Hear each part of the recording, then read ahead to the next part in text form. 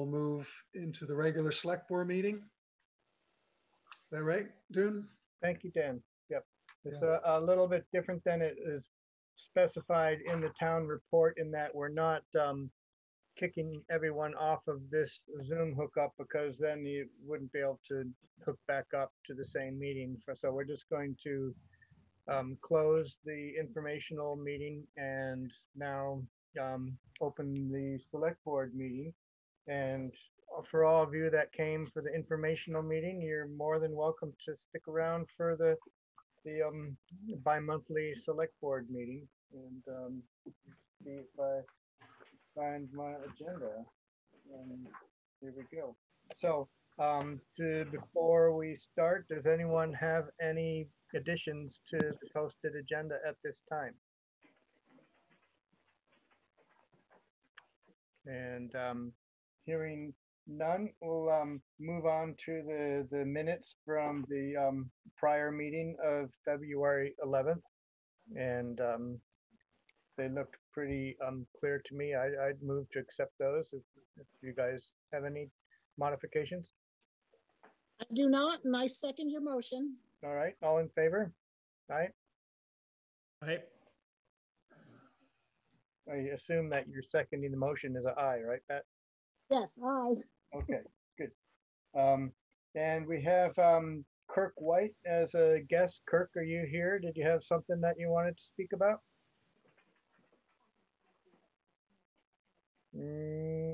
Kirk going once. Kirk going twice. All right. So then we're going to, boy, you set a good precedent, Dan, with this Zoomy Zoom meeting with the, so Joan, do you have any updates for us tonight? Do I have to talk fast? No. Just clearly. Okay. Just a quick report. Well, it is a quick report. You're not going to maybe believe this, but I did get word today that half of the amount that we're due from the state for the Bethel Mountain Road rebuilding project should be coming to us soon. And I know you've heard this before, so don't hold me to it. But it seems that they're splitting the payment in two parts.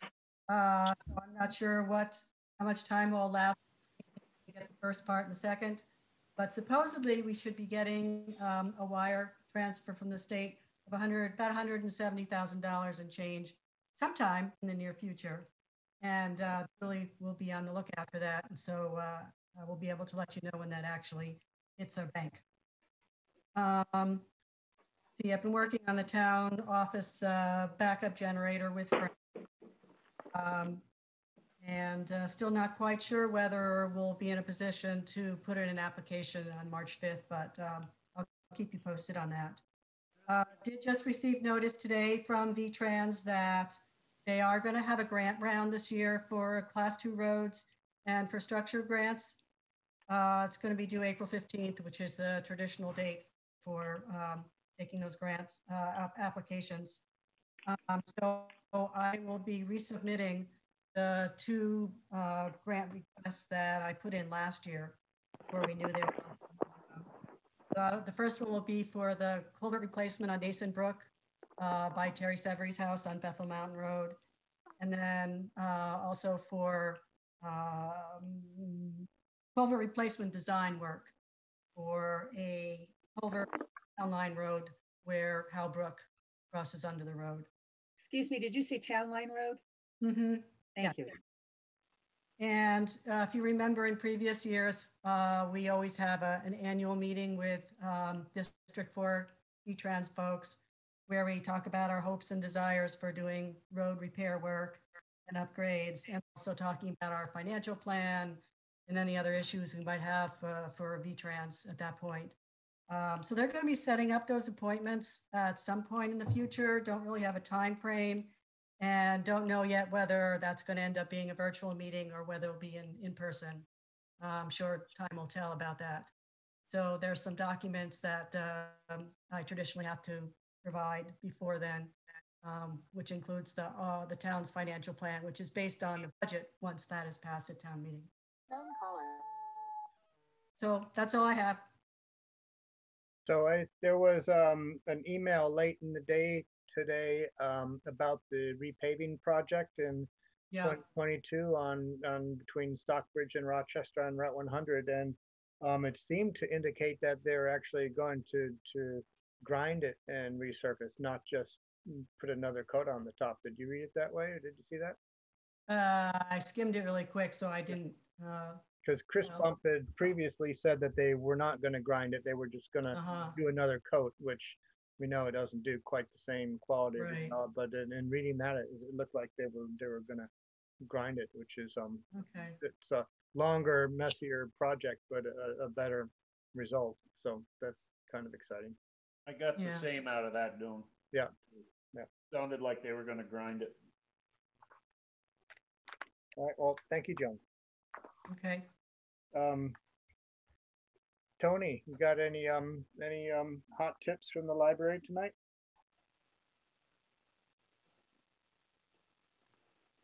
I thought I saw you here earlier. You're muted. You're muted, Tony. There you go. Thank you. No, things are still the way they were and will be for a while. We're doing porch pickup. Thanks for your comment about the level funding. That was good. Well, thank you. About all I have to say, I think. Okay. All right, thank you. I guess we've talked a bunch about the highway. Cooter is probably out putting salt on Bethel Mountain Road right now, not joining in a meeting. So now really the main topic of interest in terms of new business is the parts of the town meeting open election positions that we were not to talk about in the informational meeting, but I guess now it's the time to talk about the elected positions, and if anyone has any questions about those and who is up, and it's Pat, you're up for another term on the select board, right? And you're still willing? I am. And I don't have the ballot in front of me, but I don't believe anyone has put in a request to run against you, have they? No, there is a write-in section on all of the candidates. Okay. You know, anybody can start writing in their name if they didn't make their the deadline to submit their names. But I plan on sticking around another term because we are still dealing with some real estate issues. And I want to be a part of that and lend whatever knowledge I may have about that to the town as we progress into what may be future of the high school building specifically. All right. They were going to have, anyway, you've got the ballot in front of you. I don't. Is there anything interesting in there that any hot races, or is it pretty much hold the It's pretty- course? Moderator, Dan McKinley, unopposed. Select board, Pat, unopposed, so far. Town clerk, Julie Smith. Town treasurer, Julie Smith. Lister for 3-year term, Jessica Arsenal. Collector of delinquent taxes, Becky Klein. We have an open position of library trustee. We have, Excuse me, Pat, where is this? Is this in the town report? And I was trying to find it before and I didn't find it. On page 7. Page 7. Well, but this is not, no, the names are not on the town report, but they will be on the ballot. And Nancy, do you Okay, want to? that's where I saw them. Okay, Yep. sorry. Excuse me for interrupting. I'm sorry. I would like to say that we know there's there is an individual who will be running for the library position, and that's Sandy Lincoln. That's a 5-year position.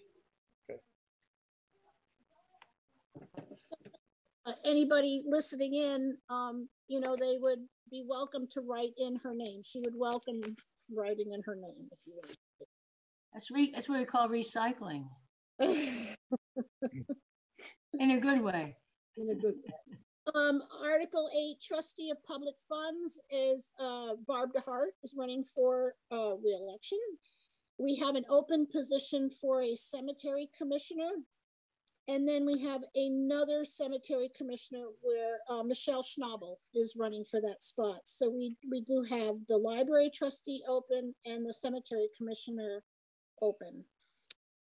So Hey, can I Pat. comment on the cemetery commissioner? The individual whose position is being voted neglected to put his consent form in. So Joe Schenkman will be running for the position and would appreciate write-ins. So noted. And also Ray Harvey has expressed an interest in the cemetery commission also.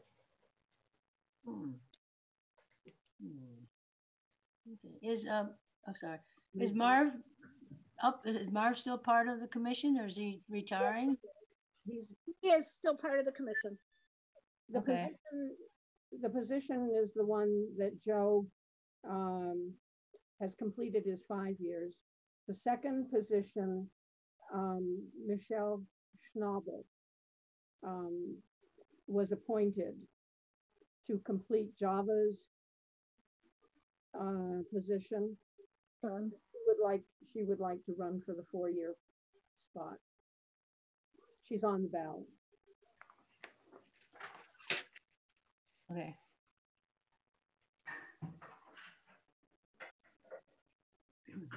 All right.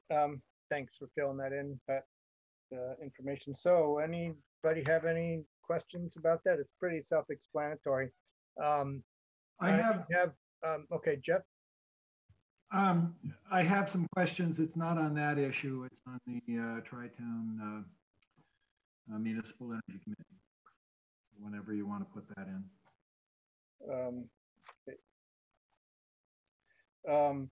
I just was wondering, I guess we should clarify in terms of the Australian ballot, there's you can go to the school on the on that day to vote, but you can also request ballots, absentee ballots, I understand. Is that? Yes. Yeah. I did that already and voted already because Okay. of my Yeah. health. So. Yeah. Okay, so just wanted to make it known out there that people don't have to go to the school to vote. They can request. Nancy, you want to speak on that? Julie, do you want to talk about the school ballot? Yes, so Monday we'll be voting at the school, high school, just like we did the election. And we are also we'll have available these school ballots. And you can also call in to the town clerk at any time to request a ballot. And you can pick them up or I can mail them. All right.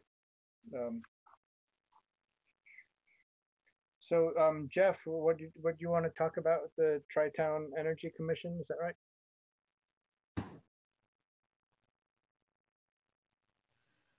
Yes, looks blue with that lighting. I'll just skip that. So the Tri-Town Municipal Energy Committee, Rochester, Pittsfield, and Hancock met in December. We were assisted by, can you folks hear me? Everything is frozen on my screen. Yep. Apparently you can't hear me.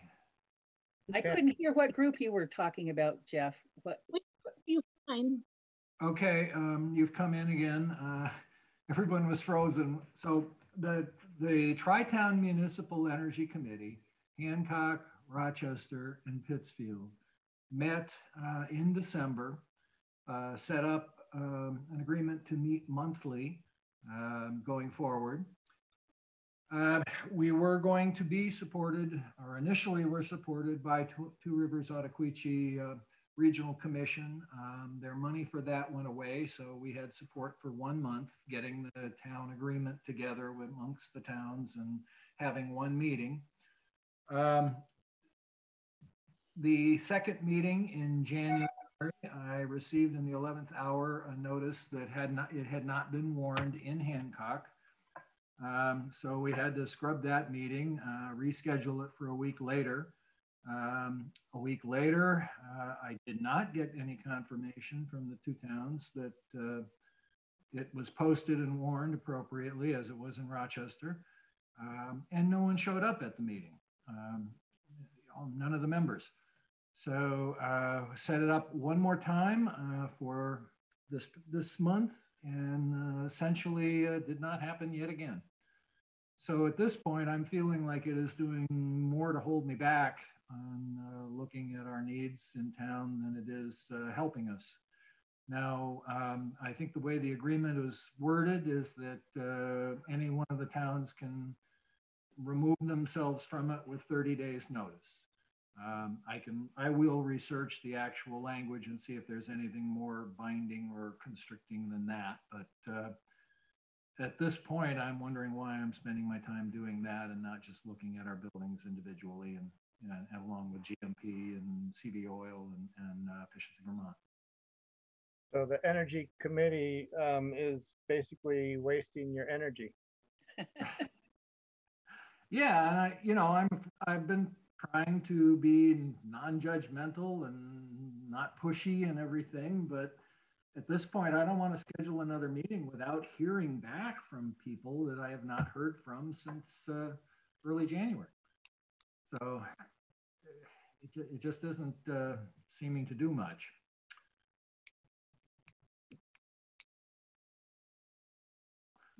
So, I don't know that it would be, if you want me to approach the select boards of those two communities, I can do that. It just seems as though that communication might be better at the select board level than below it.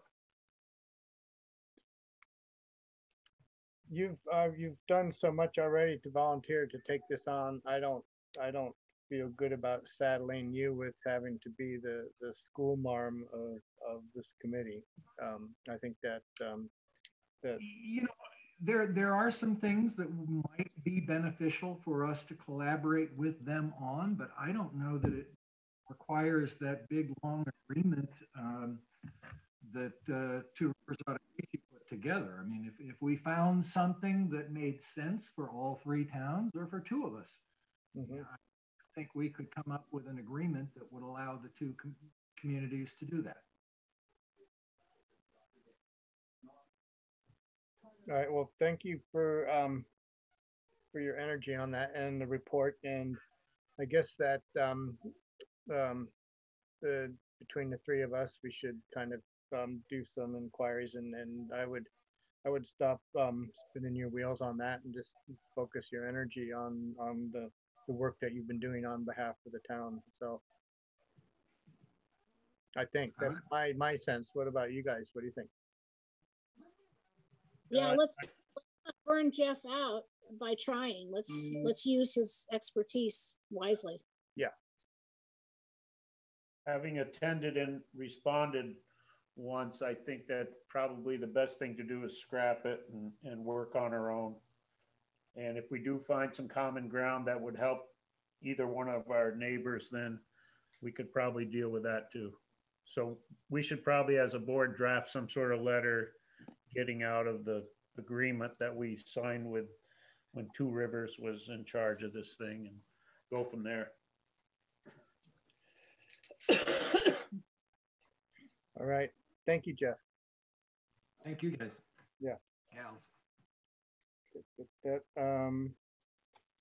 So really, is there anything else that anyone would like to speak about tonight, or we're Robert? This is just a quick question. The Stockbridge is approaching its voting point to take apart the merger. They have a information meeting tomorrow. There's been a lot of politicking over there.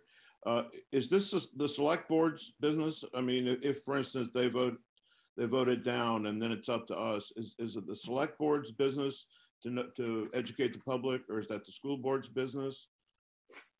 You guys have a feeling on that, or you're waiting to see what happened, or what's your thoughts on that? Right now, we're waiting to see what happens and trying not to get too worked up about it until it's actually presented to us as our response will be then required ours, the town, whether it's through the school board, the select board, probably both, if they vote to turn down the union, then it is on Rochester's plate to also respond to that and have a vote. But until